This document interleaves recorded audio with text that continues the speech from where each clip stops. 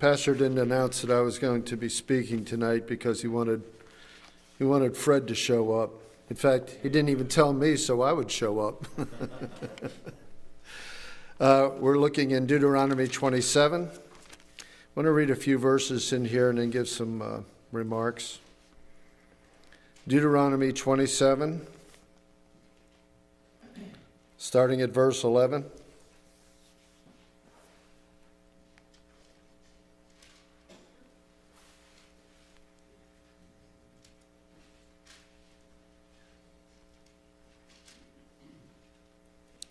And Moses charged the people the same day, saying, These shall stand upon Mount Gerizim, and bless the people when ye are come over Jordan, Simeon and Levi and Judah and Issachar and Joseph and Benjamin.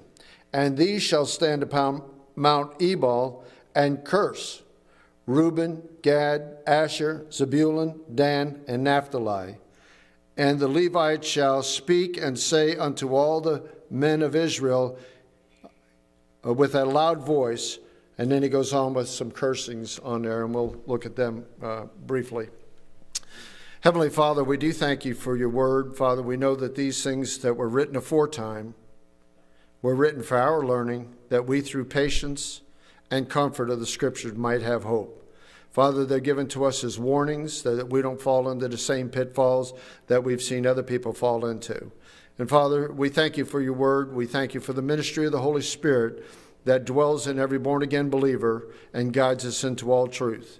We pray that everything that is done and said here today will, first of all, bring honor and glory to you, magnify your name, edify the believer, and convict the lost. In Jesus' name, amen.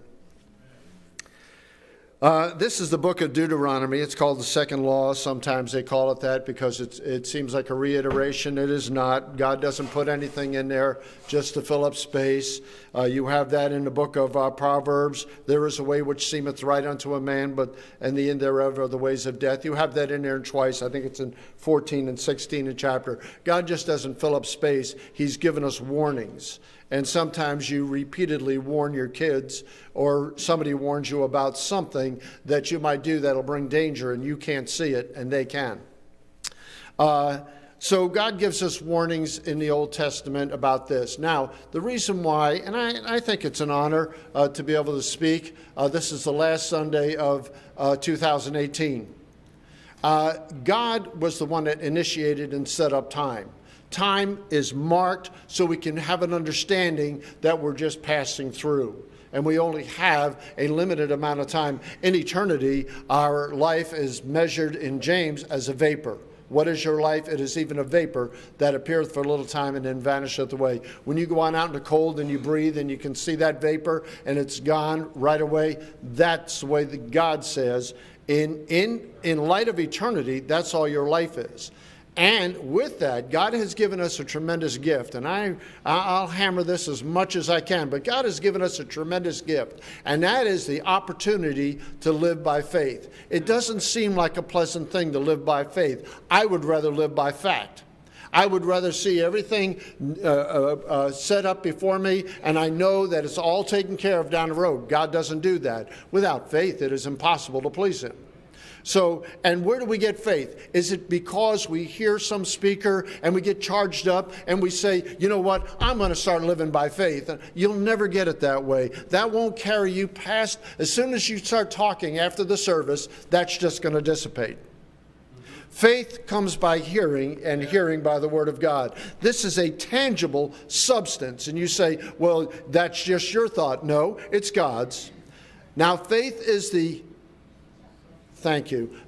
Faith is the substance of things hoped for, the evidence of things not seen. We walk on God's faith every day. God didn't take dirt from somewhere in the far regions of space and form it into a ball and call it earth. You know how we got this earth here? He spoke it into existence. That is God's faith. That's God's faith. That's tangible. And we have God's faith given to us here. You know, when you get right down to it, the authority of the Word of God is God. Now, you have to come to a very simple conclusion when you consider the Word of God. Either God is the all-existing ever existing, eternal God, or we got here by a mistake. Now, if we got here by a mistake, and that Big Bang theory was just fomented by a Catholic priest back in the late 19th century. They didn't think about that before that.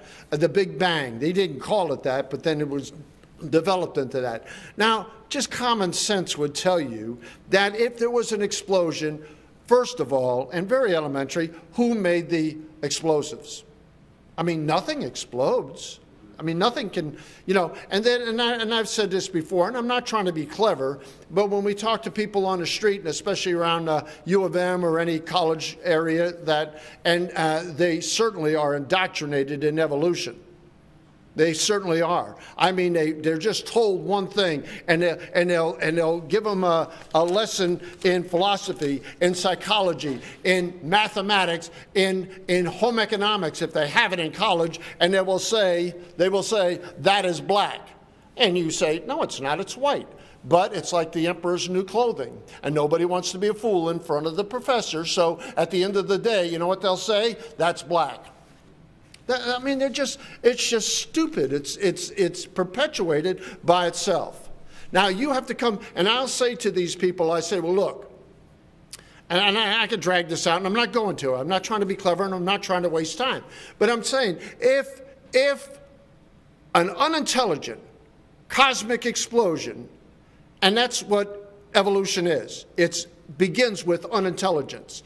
There's not even a fragment of intelligence there, because if there was, that's deity. So if unintelligence can create life, then how come intelligence can't keep it? Right? I mean, you can tie your shoes, you know. I mean, they used to make shoes with laces, but you can drive. Well, you don't have to be real smart to drive today. I mean, I've been on a road. But I'm just saying, there's a measure of intelligence that we live in today. And if that is anything at all, it is much greater than what evolution produces when it says nothing produced something.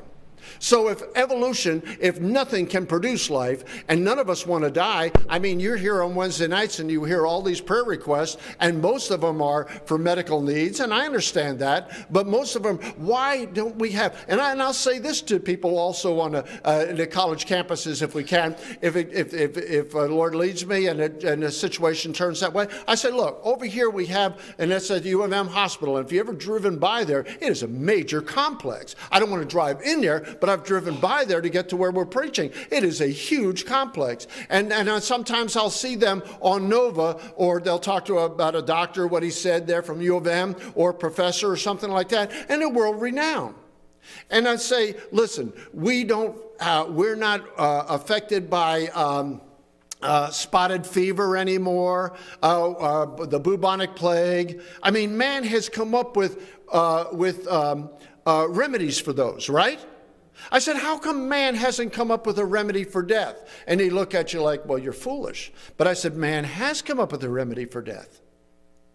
The man Christ Jesus, he tasted death for every man.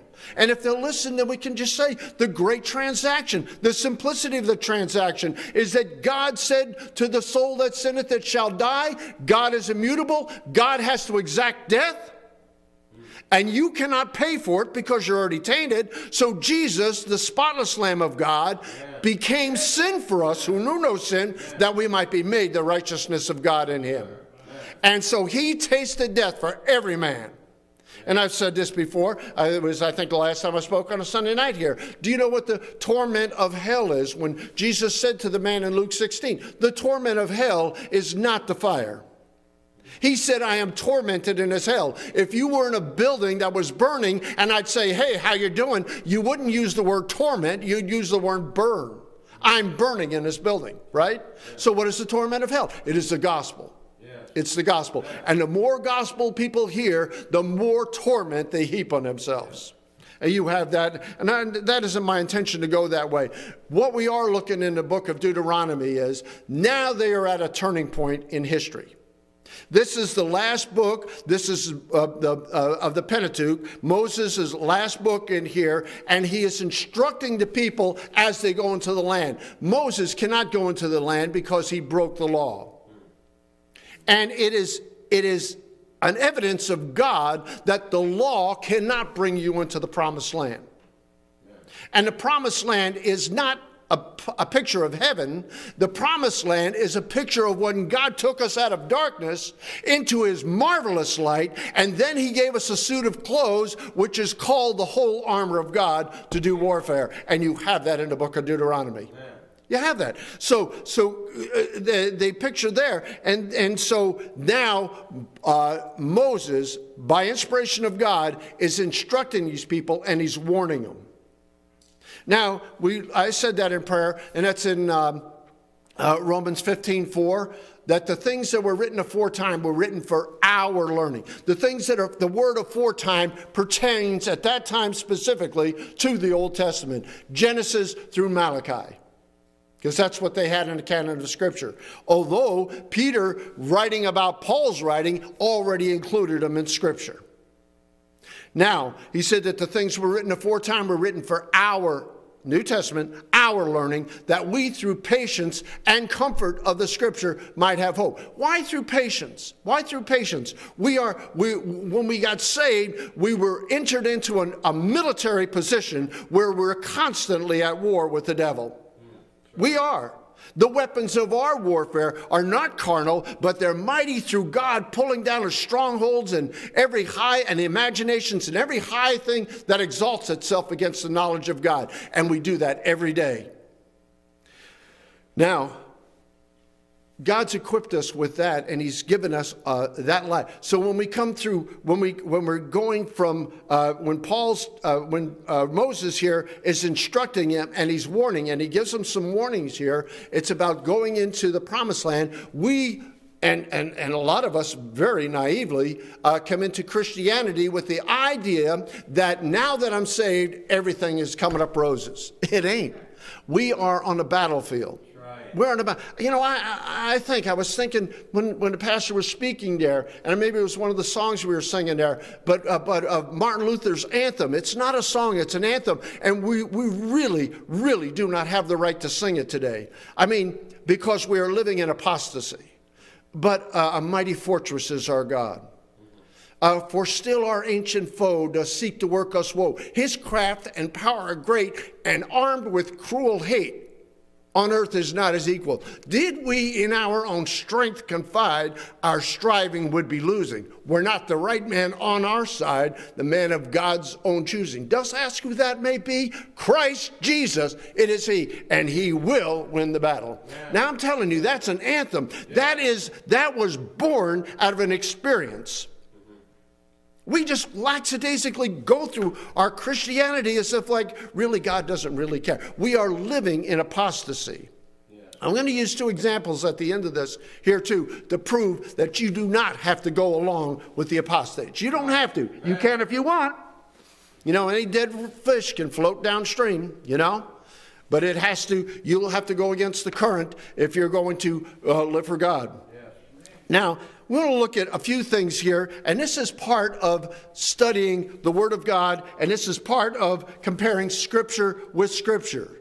I mean, it's just a thing to me, and I'm not trying to be clever. I'm not trying to be impressive. I'm just trying to open up our understanding, because I'm not going to finish and plumb the depths of all this, but it might start you on something too. And I'm not talking about, God, when he put genealogies in the Bible, he put them in there for a reason.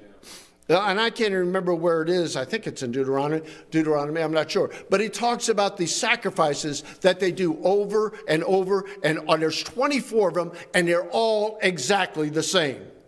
And Abishai did this, and 10 silver spoons of incense and all that. And it's the same thing over. And I'm not minimizing that by saying it half-hearted like that. I'm not. I just don't memorize that. But anyway, you know what? It's in there. And when you're reading your Bible, Satan will say, well, they're all the same. Why don't you just jump to the next chapter? You can read the name. I think God put it in there to see if we would read it. Just honor his word. Now it says, and Moses charged the people same day, saying, these shall stand upon Mount Gerizim, and bless the people when they are come over Jordan, Simeon and Levi and Judah and Issachar and Joseph and Benjamin. Now, there was 2 mountains when they got into there. They hadn't got into the land yet, but there was 2 mountains with a valley between them, and you could see them. One was Mount Ebal. Now, these are testimonies. One was Mount Ebal, and it was to the north of Gerizim. And the other one was Mount Gerizim. Mount Gerizim was lush with vegetation. Same region, same area, same amount of rainfall and everything. Mount Ebal was denuded of any vegetation. And he took 6 of the tribes and he put them up there. And it's interesting. This is something I've thought about for years, just looking at this and everything. Why did he pick out these representatives of the tribes to go to the blessing and these to the curse? I just wonder why. And I think it really has an effect on where we came from too. I'm not sure, and I don't really even know how to express it. But if you look at this right in here, it says, "These shall stand upon Mount Gerizim and bless the people when they are come over Jordan. Simeon and Levi." Now, you go into Genesis and you can see the Simeon and Levi when they're born. And you can see what Leah, these are the children of Leah, and you can see what she said about them. Then you can go to, I think, Genesis 49 or 50, and you can see the prophecy that Jacob gives to these 12 tribes. And it says Simeon and Levi are instruments of cruelty. Now, I really appreciated them. Because when Jacob left Laban, now, he left them under very harsh circumstances. He tricked them out of all of the strong sheep, and the feebler were Laban's, and the stronger were Jacob's. You remember that? He put the strakes in the water troughs and everything, and I really don't know what that means. But the cattle bear ring-straked and speckled and spotted and brown, and they were Jacob's. But they were the stronger ones and the weaker ones. But Laban had tricked Joseph, but Joseph was a trickster anyway. You know, chickens come home to roost for him. He tricked his brother out of the blessing, but he had a regard for the blessing. So you've got to be encouraged by that. Esau did not. He did not have a respect for the blessing of God. Jacob did. He wanted it, even if he had to connive to get it. And then when he was tricked, when he thought he was going to marry Rachel, and I love it, it says it seemed he agreed to work for her for 7 years, and it seemed but a few days for the love that he had for her. And then when he married her, and I guess it was all veiled and everything, he woke up the next morning, it was not Rachel, it was Leah. Boy, was he fit to be tied. And then he had to work another 7 years. Then he worked another 7 years. And Laban changed his wages 10 times. Then he's going, and when he gets away, and he thinks his way is about 3 days' journeys away, Laban catches up with him. Now he's afraid of Laban. Laban is coming after him, and he's got blood in his eye. Now, when he gets there, but God told Laban the night before, he said, "You don't touch him. Don't touch." And so Laban, otherwise I think Laban would have killed him and brought his daughters back home. I just think that. But anyway, then when he gets past that, that's one hurdle. Then Esau swore to kill him, his own brother. And when he saw him, and when he knew he was going there, then you know that he wrestles with the angel of the Lord. I believe that's a pre-incarnate Christ. He wrestles with him, and he prevailed. I don't understand that. I mean, his fear must have been so great, but whatever. But Jacob prevailed. He walked differently after that. I heard a preacher say, that Jacob had a limp after that. He said, when you encounter Christ, you walk differently after that. And I appreciated that. You walk differently. We're told to have our feet shod with the preparation of the gospel of peace. It's going to make you walk different. So when Jacob, now he's going to, he meets Esau. Esau meets him with 400 men. Now he's really beside himself. So I see this. He takes the concubine kids and puts them up forward. Then he takes Leah's kids and puts them up, and then he puts Rachel in the back. You know, figured that his brother Esau would get tired of killing before he got to them, I guess. I don't know. You know, I mean, but he's got a strategy there.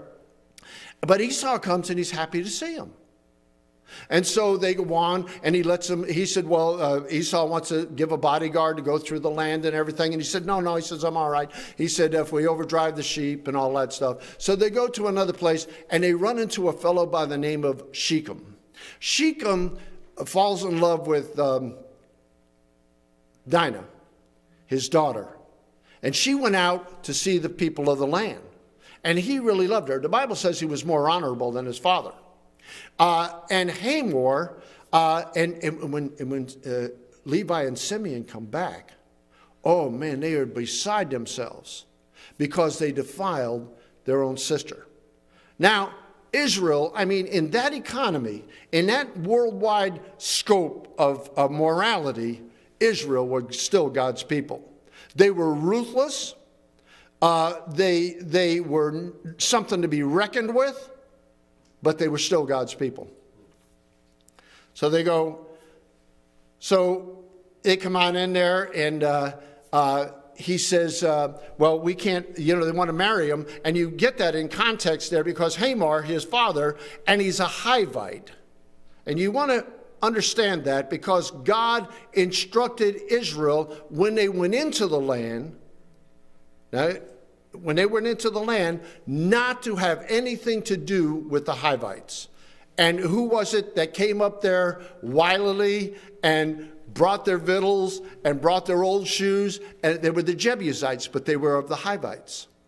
And they said, and even Joshua says, well, how do we know that you're not among us? And they had that suspicion, you know, and all that. But it says they took of their victuals and they asked not counsel of God. I like that because it's a great warning. You say, should you pray about everything? In all thy ways acknowledge him. And he shall direct thy paths. It didn't say just in the hard ways. And I like this, and I just thought about it again, and I've said it a number of times. I heard it on the Through the Bible program. J. Vernon McGee, he used this illustration. He said, a woman went up to the preacher, and she said, Pastor, do you think we should bother God with our small problems? And he said, Madam, do you think that you can mention anything to God that's big? That is great. I mean, that puts things in such perspective for me. That everything, he's concerned about everything in our lives. Now, so he has these 6 tribes that went up there. The 4 of them, now Leah had 6 children, 6 sons and 1 daughter. That's what we're given. Rachel only had 2.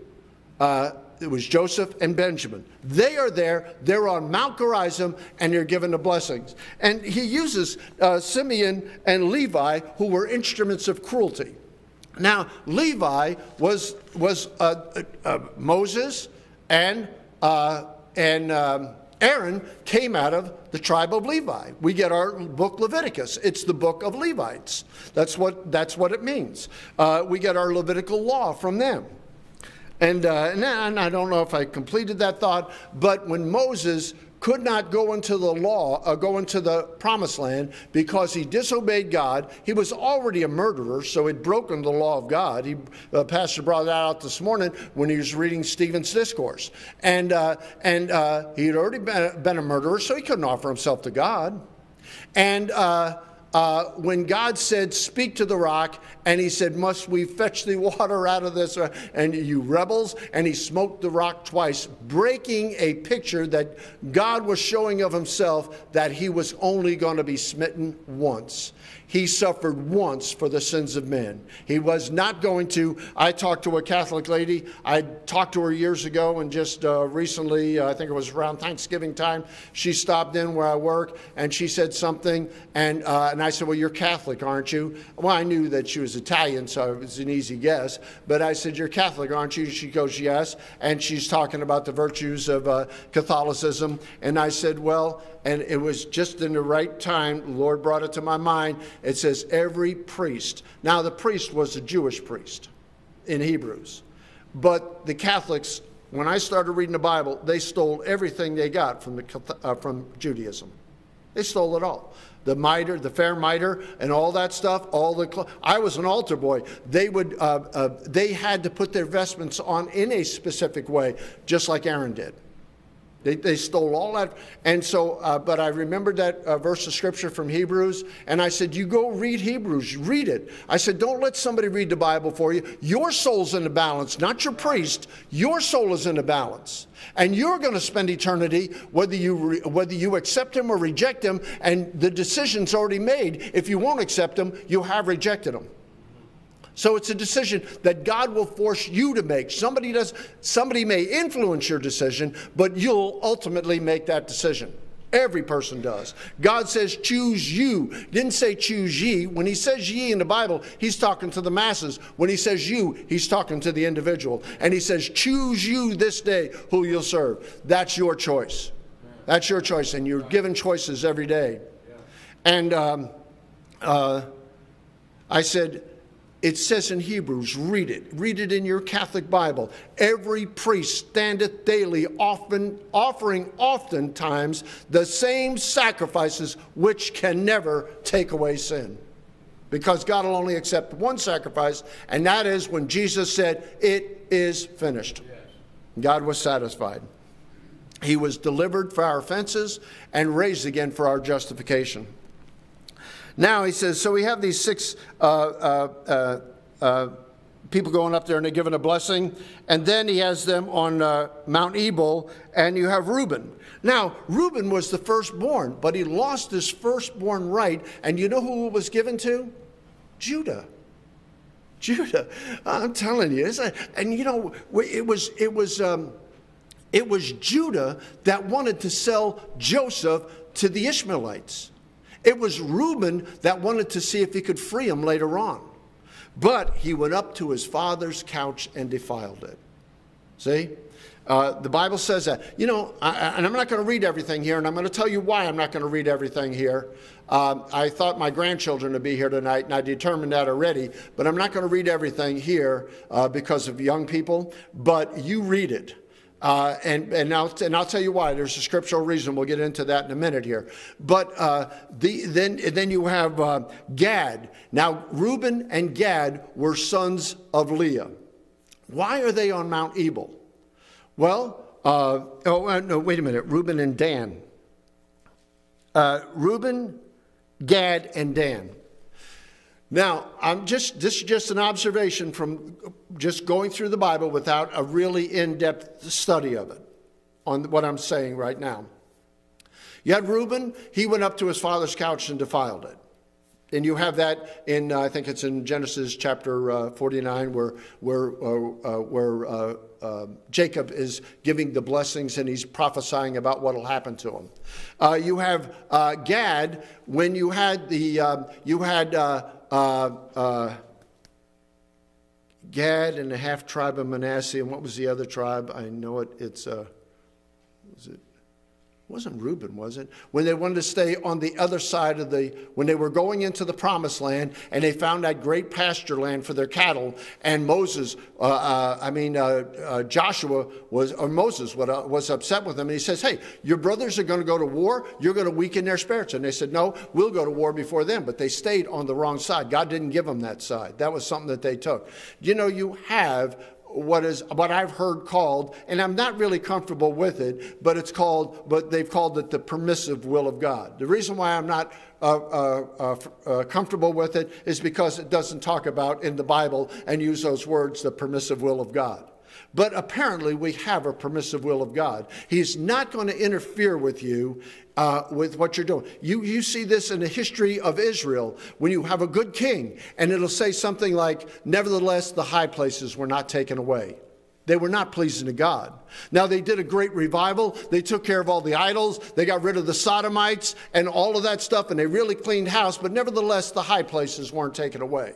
See, and you know, isn't that true with the rest of us? We want to present our bodies a living sacrifice. We just don't want to burn our elbow or something we want to hold on to that seems to be precious to us. We're willing to burn everything else, and it might be a good sacrifice, but we just still want to hold on to something.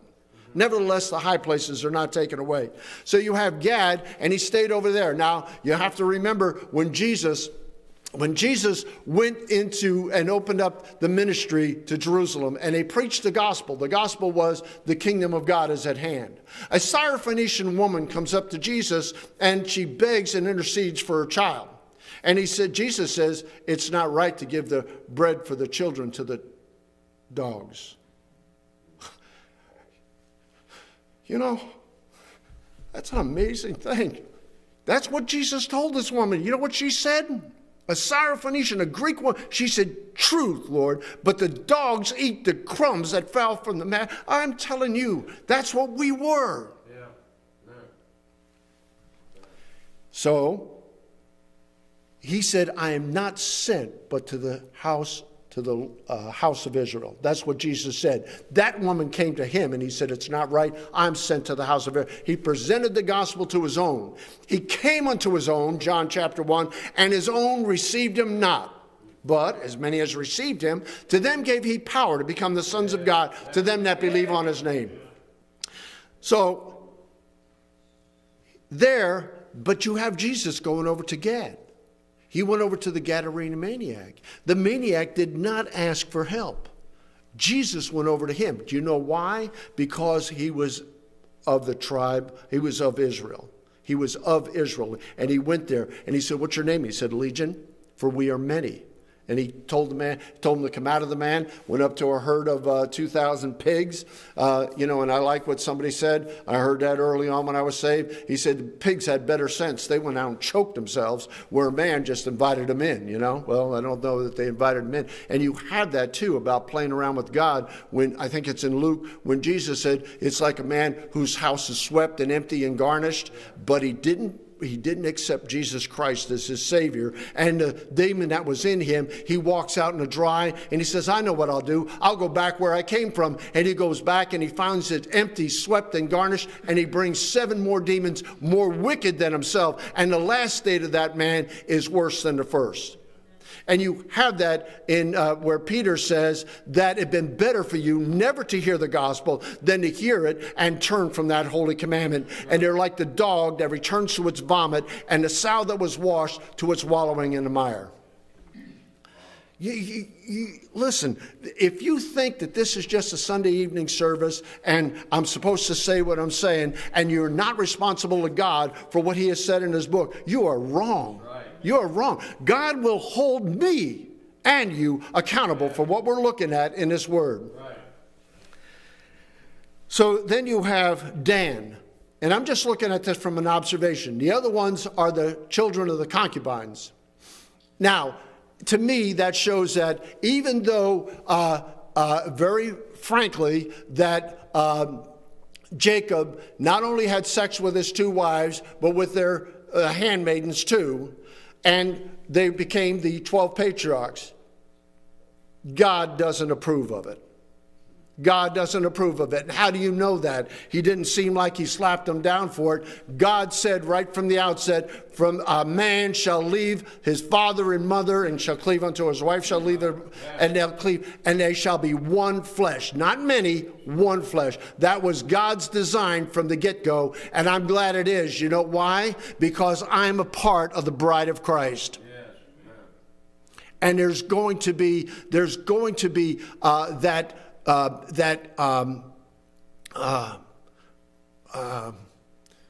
well, we're not going to have to worry about playing second fiddle to Jesus Christ. I mean, there's that faithfulness. There's not going to be that duplicity. There's not going to be, infidelity. There's not going to be any of that after the marriage of the Lamb. I'm telling you, and the Bible says, eye hath not seen, ear has not heard, neither is entered into the hearts of men the things that God hath prepared for them that love him. We can, in our loftiest and our holiest imagination of what that is like, we haven't even jumped up to touch the bottom of it yet. I mean, we just can't do that. It is so much greater. And why? Because it's the God that created the universe that said it's going to happen. Now, so then you have Dan. Now, Dan, what was the fault? Well, the fault that I see with Dan, in Israel, if we say, well, everything from the top to the bottom, well, the saying in Israel was from everything from Dan to Beersheba. In other words, from the top of Israel, then the uttermost part of the top to the southernmost was from Dan to Beersheba. Now, what about Dan? Well, when the kingdom split under Jeroboam and Rehoboam, and Jeroboam was given 10 tribes, and they went north. And Jeroboam knew that his life would be forfeit because there was several feast days for the Israelites to go to Jerusalem. And if the northern tribes went to Jerusalem, there was the opportunity of reunification, and his life would be forfeit. So he said, it is too much for thee, O Israel, to go to Jerusalem. And he devised a day of his own heart, and he set up an altar in Bethel, the house of God, and he set one way up in Dan. Now you can read that there, but when you come to the conclusion, it says they all went to Dan. Why? Why did they all go to Dan? Wasn't Bethel even more centrally located? Why did they go to Dan? It's because the people who profess to be God's people want to live so far on the perimeter so that they can get enough of the world and still think that they're God's people. What? I mean, they all went to Dan. The Bible said that. They didn't stay in Bethel. It's too much of a reminder that it was God's house. All right, now look at this in here. Now there's 12 curses, and this is why I'm not going to read all of this. Verse 14 again. And the Levites shall speak and say unto all the men of Israel with a loud voice. I should remember that. I've even got it underlined in here from 08. But I should remember that when the people on the street, the biggest complaint they have, it's not because we're loud. That's what they say. It's because it's the word of God, and they hate it because it cuts them to the heart, just like it did in Acts chapter 5. And as we looked in Acts chapter 7 this morning, when they heard these things, they were cut to the heart. But it's said with a loud voice. I always go to the one in Isaiah, and I think it's 58. Cry aloud, spare not, lift up your voice like a trumpet. Now,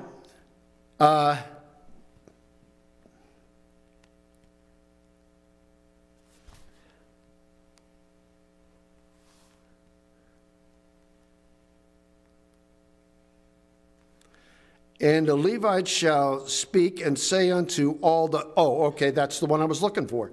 And the Levites shall speak and say unto all the men of Israel with a loud voice, Cursed be the man that maketh any graven or molten image an abomination unto the Lord, the work of the hands of the craftsman, and putteth it in secret places. And all the people shall answer and say, Amen.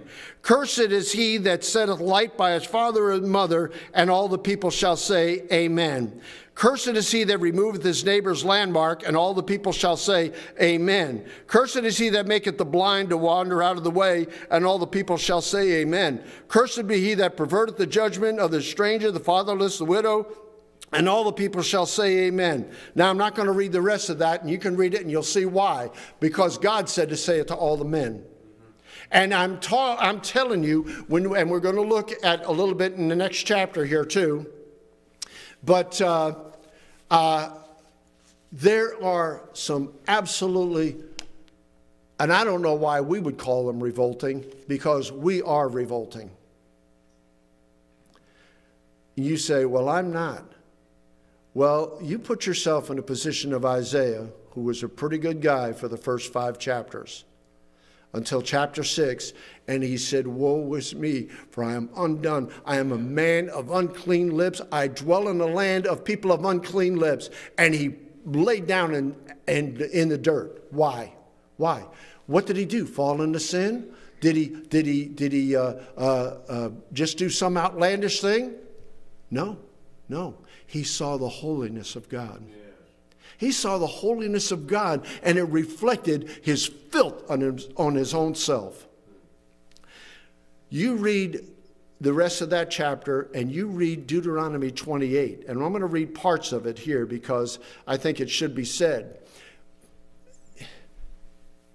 the Jews in Jesus' day, I think this is one of the most horrifying things. And I'm not trying to be over explicit here when I say that. I think this is one of the most horrifying things that was said in the Bible. Pilate says to him, "Shall I crucify your king?" And they say, "We have no king but Caesar." You think that was horrible? I think it was absolutely horrible. And they said, "I'm cleansed from the blood of this man." And they said, "Let his blood be on us and on our children." And I think they added the word forever. They didn't look down the annals of time and see the Holocaust. I saw Steven Spielberg had a documentary. It wasn't a great documentary, but they interviewed people, SS soldiers and everybody, and other people who were in these death camps that were still alive and thriving in Germany. This was a number of years ago. I saw it, and it was called Shoah. It's the Hebrew word for annihilation. And these people talked about these people going into the gas chamber. They were first-hand events of things that happened there. They weren't glorified by Hollywood. They were first-hand events of things that they talked about people when that Xylon B gas was emitted, when they thought they were getting showers, and when these people who clawed each other to get to the top, to get fresh air, when it took them almost pry bars to get them apart. Just naked bodies, dead from, and that was some of the mild things. Some of the, in the crematoriums, and I'm not trying to be disgusting here, but what I am saying is when they said, "Let his blood be on us and our children," they did not look down into the future and see what they were actually saying. We're going to read some of this in here. And it is revolting, but this is a warning from God. And we'll look at something in the book of Hebrews that brings it up to date for us. Now, I want to read this right in here in verse 28. "And it shall come to pass, if thou shalt hearken diligently unto the voice of the Lord the God, to observe and do all these commandments which I command thee this day, that the Lord thy God will set thee on high above all the nations of the earth. And all these blessings shall come on thee and overtake thee, if thou shalt hearken unto the voice of the Lord thy God." The things that were written aforetime were written for our learning, right? This was written aforetime.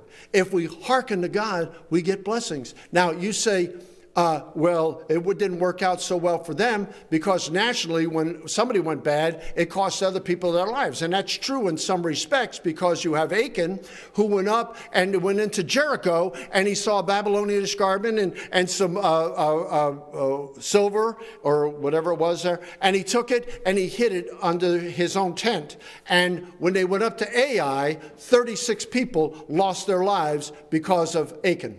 They didn't know that. See, so your sin can affect somebody else. Right. But we'll see that there are exceptions. And you know who the exception is? It's you. Not the person sitting next to you. It's you, if you want it. If you want it. It's what you want out of life. What do you want? Do you want to serve God? Do you want to use God? Do you want God to just leave you alone and let you get by and enjoy this crummy, filthy, maggot-ridden life that we think we're having fun in? It really isn't anything. Paul said to depart and to be with Christ is far better, but it's necessary to stay here for you. Now, blessed, and the word blessing, and I wrote that down here, let me see. It's in here, the word blessed, or blessing is in this chapter 10 times. Blessed shalt thou be in the city, blessed shalt thou be in the field, blessed shall be, and so it doesn't matter whether you're working in the city or on the farm. God said he'll bless you if what? If you put him first. You know what it says, and I was thinking of that when the pastor was speaking there too, and I looked it up, and in Joshua, this book of the law shall not depart out of thy heart, for therein thou shalt meditate in it day and night. Psalms 1, blessed is the man that walketh not in the counsel of the ungodly, nor standeth in the way of sinners, nor sitteth in the seat of scornful, but his delight is in the law of the Lord, and in his law doth he meditate day and night. Meditate. That means you're thinking about it day and night. And this book of the law shall not depart out of thy heart, for thou shalt meditate in it day and night, and then thou shalt be prosperous, and then thou shalt have good success. I didn't say it right, but it's in Joshua chapter 1. Read it. And God, that's a promise from God. Good success. There's nothing wrong with success. I mean, it depends on what God calls success. Blessed shalt be the fruit of the body, the fruit of thy ground, and the fruit of thy cattle, and the increase of thy kine, and the flocks, and of thy sheep. Verse 5, blessed shalt thou be the basket and thy store. Blessed shalt thou be when thou comest in, and blessed shalt thou be when thou goest out. The Lord shall cause thine enemies that rise up against thee to be smitten before thee. Thou shalt come out against thee one way, and before thee 7 ways.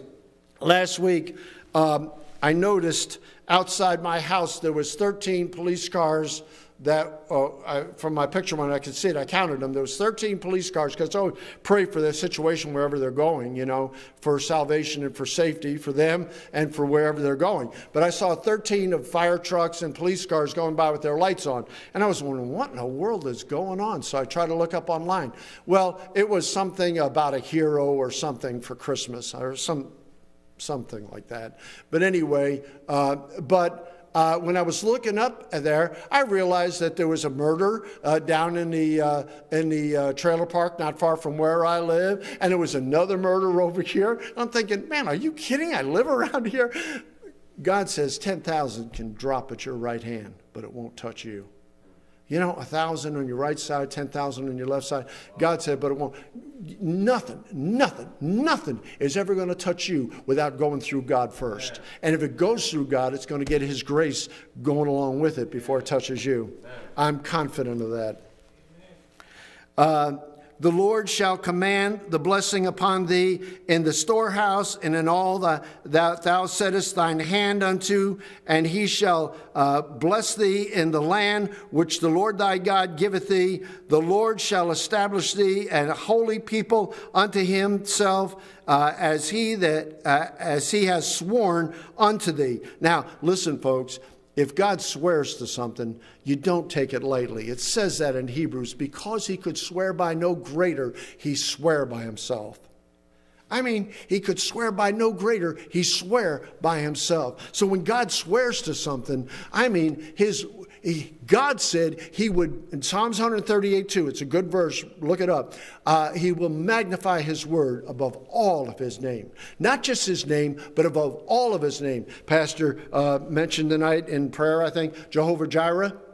You know, he's got different aspects to his name for different defenses for us and for different blessings for us. And his name means something a little bit different in each situation. And I like that where Martin Luther said, Lord Sabaoth, his name. Not Lord Sabbath, Lord Sabaoth, his name. From age to age the same in a mighty fortress. The Lord Sabaoth means the God of... Where did I get that lint from? Warfare. The God of warfare. The Lord Sabaoth, his name. And if it was somebody that needed a God that was a good God at warfare, it was Martin Luther standing up against it. And he's coming out of the Dark Ages. I know more about the Bible than Martin Luther did. You said, well, that's very proud of you to say so. No, it's just taking it by faith. God said in the last days, knowledge will be increased. I'm not in competition with Martin Luther, because if I was, I would lose. God used him. The world has heard of him. The world has never heard of me. I'm confident and I'm content that Jesus Christ has heard of me.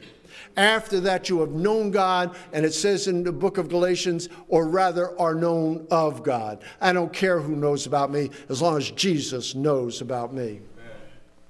Now, it says, the Lord shall establish thee an holy people unto himself, and he hath sworn unto thee, if thou shalt keep thy commandments of the Lord thy God, and walk in his ways, and all the people of the earth shall see thee, that thou art called by the name of the Lord, and they shall be afraid of thee.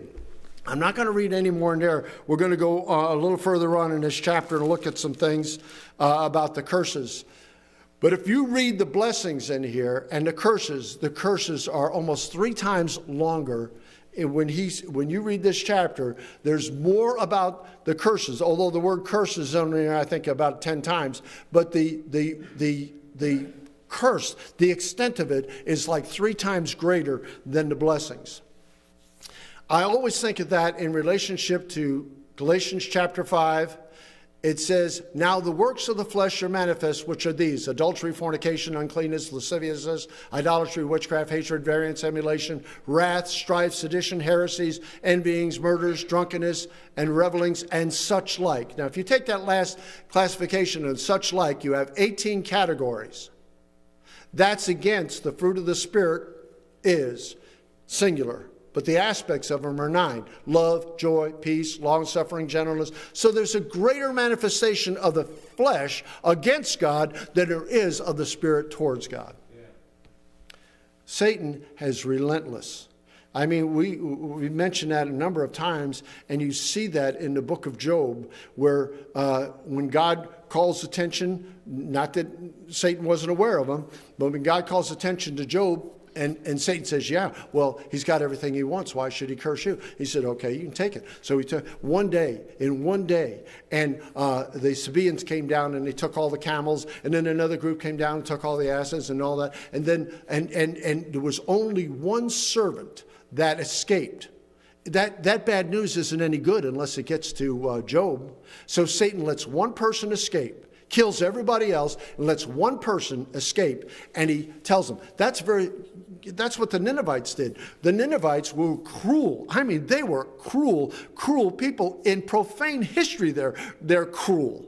I mean, they were, and so what they would do when they would go on a march, they would decimate a village and brutally, savagely torture people, and they'd let one person escape. You know why? Because he'd go to the next village and he would tell them about all these horrific things that were happening, and then when they would go in there, they'd just get the spoils. You know why? Because they committed suicide. That's what you had up on Masada, when there was only, I think, 5 people that after Titus finally stormed Masada, there was only, I think, 5 people alive because they committed suicide. They would have suffered a lot of atrocities by the Romans. And so they went. They did that, and so one person escapes, and he gives, and the Bible says it like this: while he was yet speaking, another servant came, gave him more bad news. While he was yet speaking, another servant came and gave him more bad news. While he was yet speaking, the other one came with the coup de grace and said, thy 7 sons and thy 3 daughters were in the pavilion. A great wind from the north came and killed them all. And what does Job do? He doesn't wring his hands and say, why, God? He shaved his head, took his clothes off, put in sackcloth and ashes, sat in the dust, and said, I came into this world naked. I'll go on out naked. Blessed be the name of the Lord. Now, I'm telling you, this is before he had, for God so loved the world that he gave his only begotten Son. And we're going to see why that applies to us more than it does to Job when we get to Hebrews here shortly. Now, then God goes into the cursings. He's given these blessings. Now, God is as good as his word on both cases. On the blessing, if you want it. On the cursings, if you want to disobey him. You're not going to escape. You're not going to outsmart God. I mean, if anything would tell us that, it would be Adam and Eve. When she saw that the tree was good for fruit, a tree to be desired to make one wise, and he already promised them that they'd be like gods. They became cowards. They hid themselves, not gods. And they didn't become wise. They became fools, right? I mean, they didn't become wise. And if we can't get it from there, and then God's got all these other things that says, listen, if you obey me, this will be the blessing. It's not that you're going to have a life of luxury. You're still going to, if you're going to be blessed in the fields, what does that mean? You're going to have to work those fields, right? Right? Still going to have to pull weeds. But the other people are doing it, and they're not doing it with the blessings of God, and they're getting thorns in their hands, and they're still not getting any crop. I tell you, the Bible talks about the laboring man. We mentioned that this morning in Sunday school. The sleep of the laboring man is sweet. See? But God gives us a satisfaction in producing something in our life. No matter what he's given you. I don't care if you're a pencil pusher, a meter reader, or you restore furniture like I. And people say, well, man, how do you like that? I absolutely love it. I hope in heaven there's a repair shop somewhere, like we're going to really need one. But anyway, but you know, I mean, I just love, and God, whatever he's given you a gift for, you love doing it. Yeah. I mean, you just love doing it. Beethoven, profoundly deaf. He had to cut the legs off the piano, set it on the floor when they were composing the Fifth Symphony so that he could feel the vibration of the notes.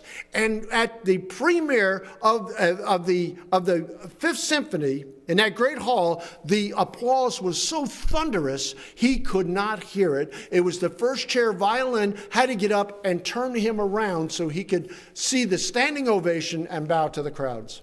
Couldn't even hear that thunderous applause. But he had something that he could see music. I can't see it. Yeah.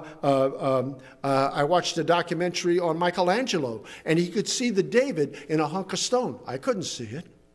I do like what he said. I heard this, and I don't know how accurate it is, because I relate it to myself. Not that I'm elevating myself to that level, but because when I work on something, I said, if they want to know why I'm taking a long time, I said, well, I think Michelangelo had an apprentice. And the apprentice said to Michelangelo, he said, look, when are you done? He was working on a sculpture. He says, I'm never done. They just come and take it away. I thought that was pretty good. You know, because you're never going to find satisfaction. When you get closer to perfection, we know what you see, imperfection. I tell people the only place you can find perfection is in the dictionary, and the definition is it ain't there. But we still strive for it. Do you know why? Because God has put it in our heart that there's something better than what we can achieve. And there is something better. And I think in eternity, it's going to be in a state of constant new. It's not like, oh, well, we've seen that before. You know, oh, we've been there for 1,000 million years or whatever. No, it's going to be a constant state of new. And we're just going to be going, probably before we can get an amen out, we'll have 15 billion years of gasping. But anyway, now I want to read this in here because it hits every strata of society. Right here, and I'm going to start in verse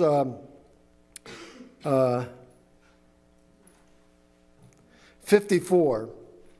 So that the man that is, of Deuteronomy 28, so that the man that is tender among you, doesn't sound very manly, but the man that is tender among you, and the reason why I want to say that is because we're talking about high society here. We're not talking about low lives when we look at these.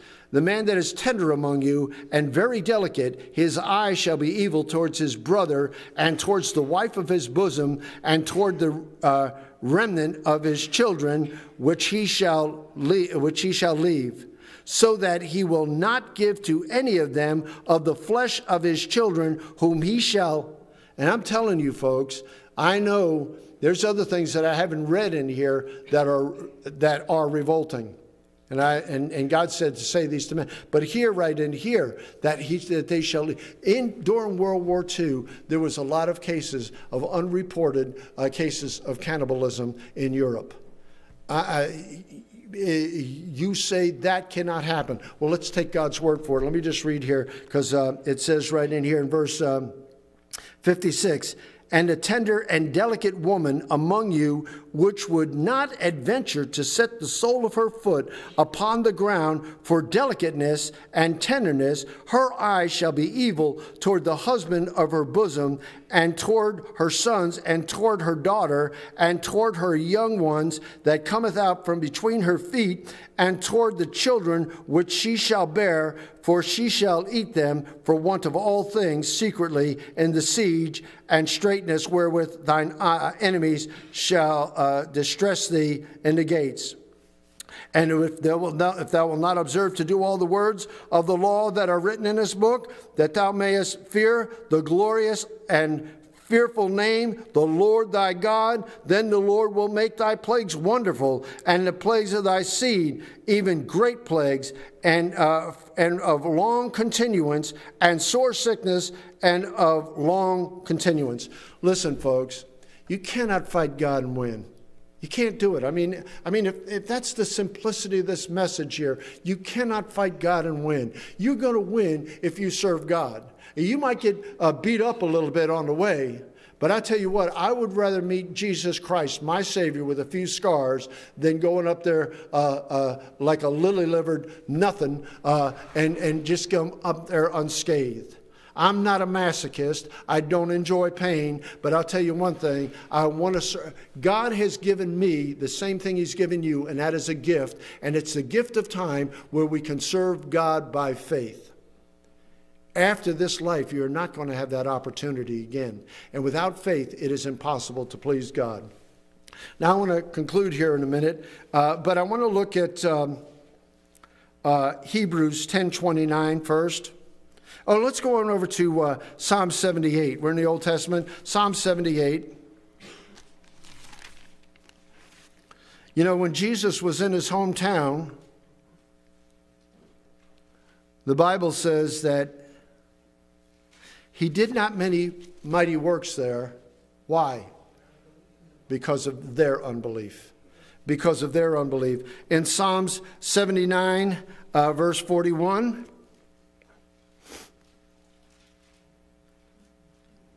yea, they turned back and tempted God. Now we're looking at this. This is after they're in the land. And they turned back and tempted God and limited the Holy One of Israel. They limited the Holy One of Israel. Is God limited by anything? Only by your unbelief. Only by your unbelief. Now let's turn over to Hebrews chapter 10, verse 29.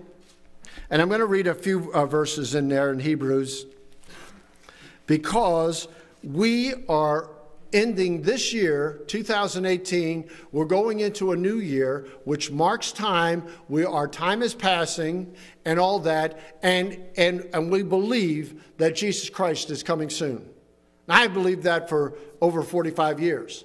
I mean, I really believe that. I never believed that we'd see the next year. God knows my heart. I'm telling you the truth. I never did. Now, but if we believe Jesus is coming soon, then we must be aware of all the negative aspects that bring that about. And that, in fact, we'll be hitting some of that in Sunday school when we start chapter 4 of 1 John next week.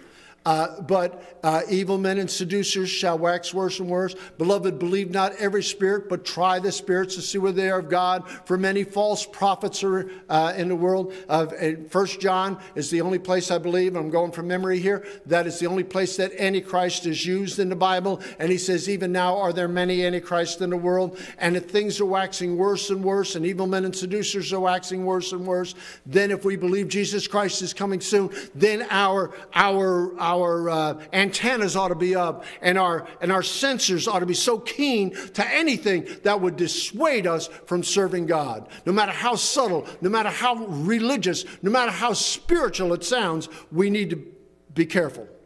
We need to be careful and try those things. Now, here's one of the things. Now, first of all, just look around. I mean, a lot of people don't like to look around in church, but just look around. Yeah, just look around.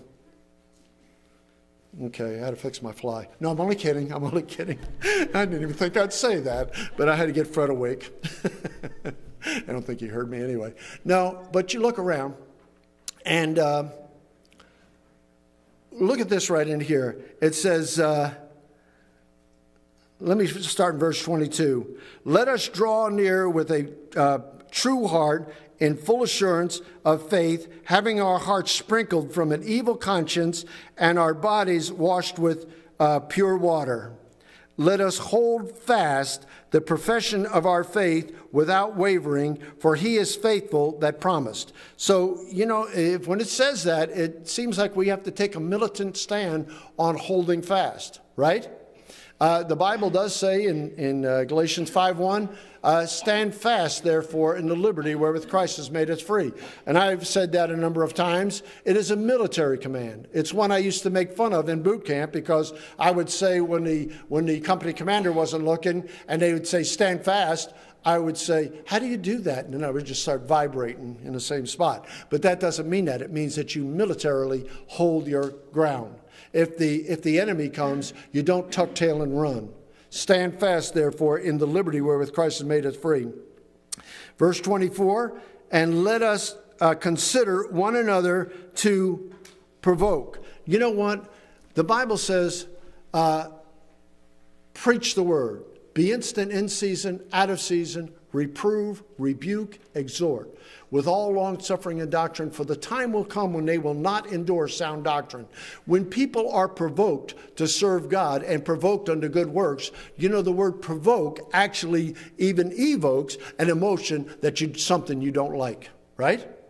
Who likes to be provoked? But God tells us that. And we're supposed to provoke one another. I mean, and I looked at that before too, as iron sharpeneth iron. Iron doesn't say to another piece of iron, wow, you look rather shiny today. It doesn't do that. Iron sharpens iron by abrasion.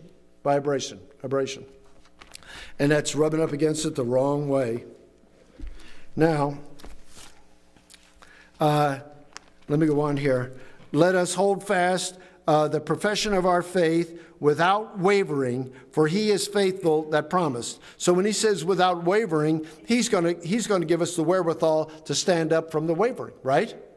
Faithful is he that called you, who also will do it, being confident of this very thing, that he which hath begun a good work in you will perform it until the day of Jesus Christ. And let us consider, verse 24, one another to provoke unto love and to good works, not forsaking the assembling of ourselves together, as the manner of some is. Now, what is that phrase, as the manner of some is? First of all, we were instructed not to forsake the assembling of ourselves together, as the manner of some is, and so much the more as you see the day approaching. What does that mean? In a day of apostasy, well, nobody else is going to church, and believe me, it's a lot more relaxing to sit at home than to sit in a pew and listen to somebody just telling you how bad you are. Or, well, when I was in Chicago one time, these two girls that came on up to me, and I've used this as an illustration before too. Two little black girls come on up to me. And they said, and they were holding hands. They're about 14 years old, give or take a year. And they were holding hands, and they said, if we become Christians, will we have to give up each other? That breaks your heart. Little kids that are in perversion already at that age. That's a heartbreak. That is a heartbreak. But the point I was getting at, if I would have said yes, they would have walked away from me. If I would have said no, they would have ran away from me, knowing I was lying. People do not ask you a question on those bases where they don't know the answer already. They already know the answer. And I had a really good time to talk to them, and they were very respectful, and I gave them the gospel. I'm not going to go into all that. It would take up more time than you want to hear. But it was a good thing, and I still pray for those girls. That was years ago. I don't know their name, but when I said, I will say this, not in their defense, but as an understanding of where they were. When I said to them, I said, look, when you were a little girl, and your mother brought you home in her arms, and she looked at you, and do you think for a moment that your mom would have thought that you would grow up into this perversion? And as soon as I said that, the one girl says, my grandfather's gay, and the other one said her aunt was gay, or a relative. They're not gay, they're sodomites. Nothing gay about that at all. In the true definition of the word. But growing up in an environment with that kind of perversion, only your imagination can dictate the horror that they must have experienced. God, Jesus said, who is God, it'd been better for them for a millstone to be hanged around their neck and cast into the deepest part than to offend a little one. God's holding account for that. Now, it says, not forsaking the assembling of ourselves together as the manner of some is, but exhorting one another, and so much the more as you see the day approaching. And so much the more means that we ought to exhort people to be faithful. Now, how can you do that? Are you going to go around to the people that you don't see here on Sunday evening and say on to them Sunday morning, come on out to church Sunday night? Well, that'd be all right. I mean, there's nothing wrong with that, but I think you can exhort them with your life. You know, not just being a run-of-the-mill, Sunday go-to-meeting, professing Christian. I mean, that there's something alive in you that they want. I know that the fellow that witnessed to me back in March of 1971, I never seen that guy before. I never seen him afterwards, but I knew he had something that I wanted desperately. And I say this in all reality, if I could have put a gun on him and got it from him, I'd have done it. It was the Holy Spirit. You can't do that. You can't rob the Holy Spirit. But the thing of it is, he had something that I wanted. And God used that. Now, and so much more as you see the day approaching. What day approaching? The day of, as we're living in it today, we're living in a day of apostasy. And we need to be steadfast, unmovable, always abounding in the work of the Lord. You know, just on a natural broad scope of things, if I was to look at over all the population of the earth today and I could see them with one glance, 7.5 or 7 billion people on the face of the earth today, how many of them do you think would stand out to me as being significant? None of them. None of them. I would just see a mass of human bodies. None of them would stand out to me. But if there's a few people stand out to me. Listen, if the world doesn't want to serve God, at least ways God's recognizing me. And he sees me wanting to live for him. But he's an infinite God. He sees us all as an individual. And he looks at not only 7.7 or even 12 billion people. And I think there was many more at the time before the flood because there was more landmass and the whole earth was filled with violence. And the imagination of the heart was only evil continually. What was the evil? It was all sex. Didn't even mention drunkenness. If God was aware of every one of them and the myriads, I mean, I don't think we have enough zeros on any of the best calculators we have today that could tell us how many intelligences are out there in space that God has. Seraphims, teraphims, all of, I don't even know how to spell them, much less understand what they look like, but they're all God's created intelligences. And they're not confined to this little peanut planet that we're on in a little peanut solar system called the Milky Way. We're talking about an infinite God. Now, if you want to live for God, God will certainly recognize you. And it was brought out today that Jesus, when he died on the cross and rose again, he forever sat at the right hand of the Father. But when Stephen stood up for Jesus, then Jesus stood up for Stephen. I like that. I like that. I mean, he just recognizes all of those things. You're not going to prove your love for him just by being a Sunday go-to-meeting bench warmer. You're going to be proving your love for him by standing in opposition. And all you have to do is stand up for Christ. And you're in opposition to the world. In fact, we read that in 1 John this morning. The world knoweth us not because it knew him not. And what does that mean? It didn't want to know him. When they knew him, they glorified him not as God, but became vain in their imagination, and their foolish heart was darkened. They did not want to know God, even as they did not like to retain God in their knowledge. Now, it says, but if we sin willfully, after that we have received the knowledge of the truth, there remaineth no more sacrifice for sins.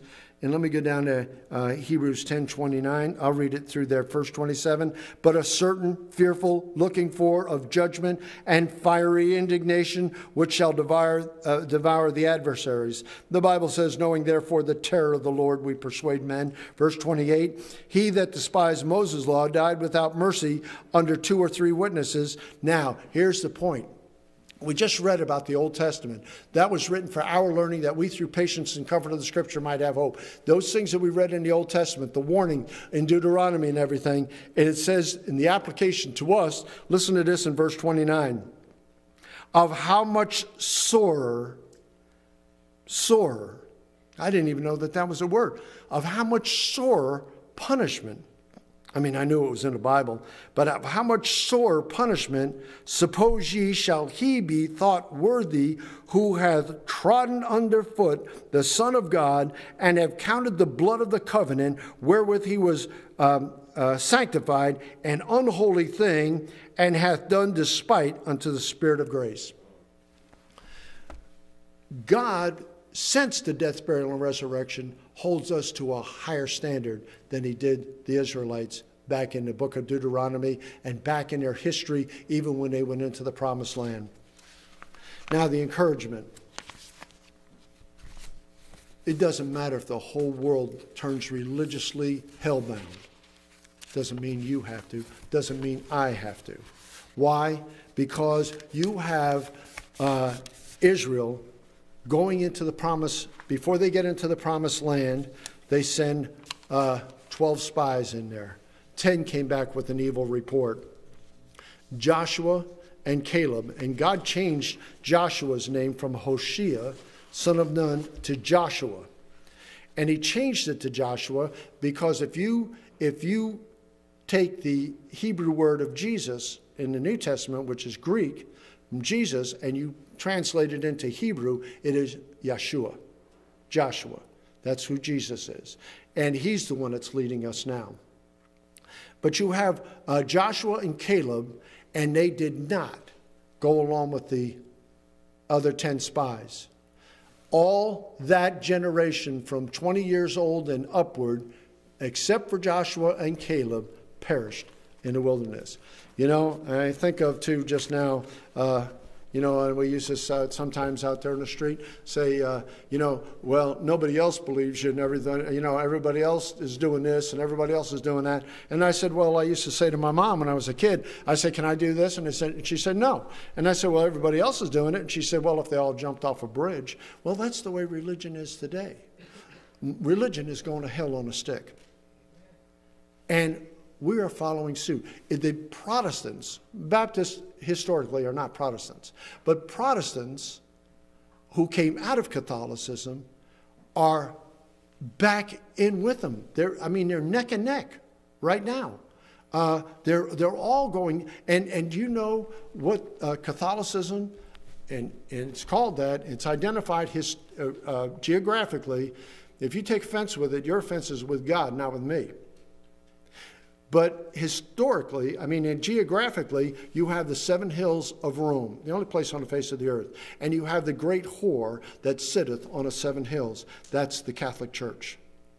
And the great whore, and what does the great whore do? It seduces people. I marvel that you are so soon removed from him that called you into the grace of Christ unto another gospel, which is not another, but there be some that trouble you and would pervert. You know what a moral pervert is? A religious pervert is infinitely worse. They would pervert. How is that? Matthew 23, you shut up the kingdom of heaven against men. You neither go in yourselves, and those that would go in, you hinder. You compass sea and land to make one proselyte. When you have, you made him twofold more the child of hell yourselves. And I'll finish with this in Galatians chapter 1. But though we, Paul said, but though we, the apostles, but though we, or an angel from heaven, preach any of the gospel unto you, then that which we have preached unto you, let him be accursed. The word accursed means let him drop into hellfire. And that's inspired by God, let them go to hell. As we said before, so say I now again, if any preach any of the gospel unto you, then that ye have received, let him be accursed. Heavenly Father, we do thank you for your word. We thank you for the encouragement, for the warning, for the understanding, and Father, for the realization that your return is imminent. Help us to be faithful. In Jesus' name, amen.